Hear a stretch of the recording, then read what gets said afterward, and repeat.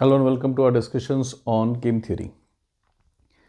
Now we have learnt about two methods. One is algebraic method and another one is Oddment method. These methods are used to solve the games with size of 2 by 2, where A has two strategies, B has strategies. That is, both players have two strategies. Now students often run in a confusion that both methods are same. Then why are we giving them different names? So if we see, yes, the final solution is bound to be same. You may use a graphical method, you may use algebraic method, you may use Oddment method, you may use simplex, linear programming, whatever method you may use, ultimate solution will be same. But the concept which this method is following is different. So here what we'll try and do is, we'll try to differentiate these two concepts, Oddment method and algebraic method, and see how they are different from each other.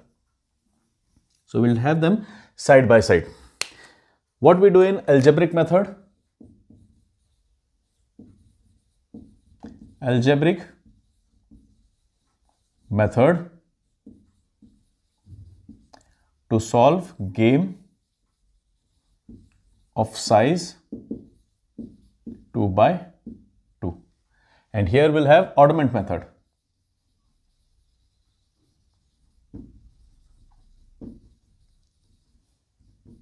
To solve game of size 2 by 2. Of course, their solution will be same, but let us understand what is the difference between these two methods. For the purpose, let us say we take similar examples so that we'll be able to compare them. Let me take the example A, B, C and D. We have A1, A2, B1 and B2. Here also let me say I take same question, A, B, C and D. We have B1, B2, A1 and A2. Now let us understand these two. So let us make an example over here and try to understand what is happening in Oddment method. What am I doing exactly in Oddment method? Let us say this is 2, 6, 9 and 13. Now we have strategies A1 and A2, B1 and B2. Now if A selects A1, then best he can get is 9, and if something goes wrong, if he is not able to select this strategy, if B switches from B2 to B1, what will be the loss? From 9 I will be down to 6. If I am row player, if I am player A, definitely I would want in A1, I would want that I should get a return of 9. But I do understand that B will switch to B1 to give me only a profit of 6. No issues. What is my loss in this case? 3 units. What happens in case of A2? If I take A2, definitely I love A2 because it is giving me a return of 13. But I do understand that B will suffer a loss of 13. Hence, B will switch to B2. B will suffer a loss of 13 if he takes B1. So, I also understand that he will switch to B2, thereby leaving me with a profit of only 2. That is, from 13 I am down to 2. It is only 11. Oh, sorry, a loss of 11. Now, this is clear that if I take A1, I would prefer 9. But B would prefer B1, that is 6, because it is loss for him. And I will be down by profit of 3. From 9, I am down to 3. In second case, if I take A2, I know that B will switch in a way that I will be down from 13 to 2. I will be down to 11. This is clear. Now, which strategy looks better? Obviously, this strategy looks better because I will be losing only 3 in worst case scenario. While here, I will be losing 11 in worst case scenario. It is good to win 13. But definitely B will make an effort to go to this cell, to go to B2. In that case, I will be suffering a loss of 11. This is what we mean when we take differences. 9 minus 6, that is a loss of 3 is possible. 13 minus 2, that is a loss of 11 is possible. Now, definitely there is no settle point. It is not a stable game. So I am not sure. I'm not certain that I'll be taking this with the probability of 1 and A2 with the probability of 0, or even A2 with the probability of 1 and A1 with a probability of 0. These strategies are just not possible because it is not a stable game. So I'll have to take a mixed strategy. Now, how do I decide upon that mixed strategy? So what I'll do is, yes, this looks good. This is not looking so attractive, and I'll leave the weights onto these values. What is the weight? What is the relevant importance of A1 for me? I'll leave it to how worsely, how badly A2 is performing. A1 is as good as how badly A2 is performing. A2 is as good as how badly A1 is performing.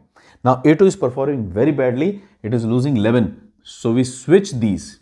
If you remember the Oddment method, we switch these, and A2 is only as good as how badly A1 is performing. 3. And then we divide by 11 plus 3, 14. 11 by 14, 3 by 14. These are the odds. If you remember the Oddment method, we take difference of 6 and 9 and write it over here. This step was just to understand. We take differences, 9 and 6 difference 3, 13 and 2 difference, it is put against opposite. So 11 and 3, 11 plus 3 is 14. Of these 14 games, 11 times I am taking first. Why am I taking this strategy 11 times? Because it is giving me lesser loss. Why am I taking this strategy only 3 times? Because there is a high likelihood that it might give me a loss of 11. And I have not taken this call of 11 or 3. I have taken a weighted call. A1 is as good as A2 is not performing well. A2 is as good as A1 not doing well. So I am not deciding it. They themselves are deciding it. So these becomes the odds. 11 out of 14 A1, 3 out of 14 A2. This was the idea of odds, that we were selecting a strategy, we were giving probability to a strategy according to how badly the other one was performing. A1 got a number of 11 by 14, it was performing as bad as 11. A2 got a number of 3 by 14 because A1 was performing as bad as 3. So this is the idea of Oddment method, that you get your probability, any strategy gets its probability according to the how badly the other strategy is performing. This is the concept of Oddment method. Yes, as far as formula is concerned, let us see how algebraic works and how Oddment works. What happens in algebraic method?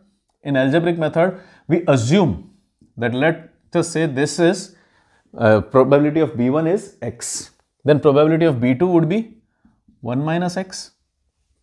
Obviously, probability of all odds is 1. In this case also it was 11 by 14 and 3 by 14. 11 by 14 plus 3 by 14 was 1. So probability is always 1.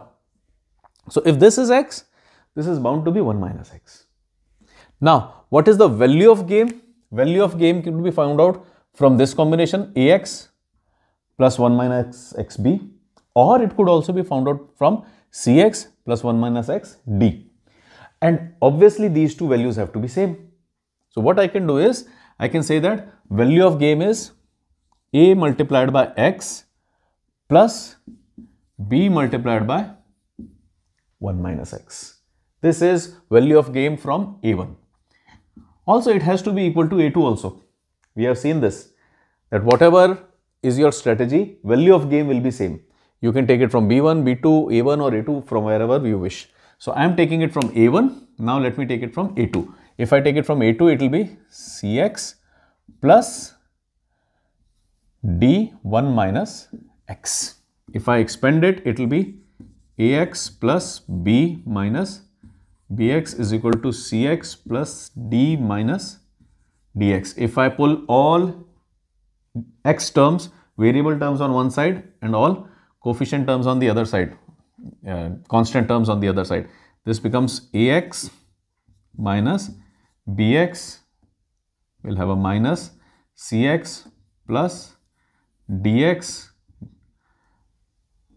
d minus b. And if you write it down, take x as common, you will get a minus b minus c minus d is equal to d minus b. So x becomes d minus b upon a minus b minus c minus d. This is the value of x. You can have the other odd also, the other probability also, by subtracting this x from 1. This is method of algebraic solution. that we are taking a scenario, we are equating those values, we are equating the unknowns and finding out the value of the unknown. While in Oddment method, what we were doing? A minus C coming here, difference of D and B coming here. So these are the differences, and how do we find out odds? D minus B upon sum of these. So it will become D minus B plus A minus C, and this one will become D minus B plus A minus C. If we have a look at this, this becomes D minus B, A minus B minus C plus D, and this one becomes A minus C upon A minus B minus C plus D. So if we look at them, value of x is D minus B, A minus B minus C minus D, plus D, exactly same as we were getting over here. This time I was calling it x, this time I am calling it odds. So yes, numerically these have to be same because we are trying to solve the same problem. So numerically they might be same, but conceptually both are different. Conceptually I had an unknown over here, I made a relation of that unknown, I equated two relations of that unknown and came to this value of that unknown. While here I am taking the odds, I am taking the gap, I am taking the loss that I could suffer D minus B, and I am taking the loss A minus C, and then I am switching them because I am giving importance to these strategies according to the weights of the other. D minus B comes here, C minus A comes here, as we saw in the example, divided by whatever is the sum of these two. So yes, numerically these two appear to be same, but conceptually they are different. And if we are getting confused that the formula is same, so obviously formula will be same. If we try to solve it using simplex also, then also ultimately if we run with unknowns, we'll see that our solution would be same only. So this was a little bit comparison, a little bit clearance of confusion between algebraic method and Oddment method being same.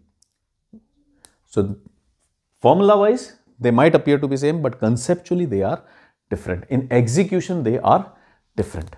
In Oddment method we directly get values, while in algebraic we need to formulate these equations, then we get value of 1x, then we get value of 1 minus x, while in this case we get values directly. So yes, execution is different, but formula might appear to be same. So this was it about algebraic and Oddment method comparison between them. Until you meet next time, do take care. Thanks for watching. Bye bye.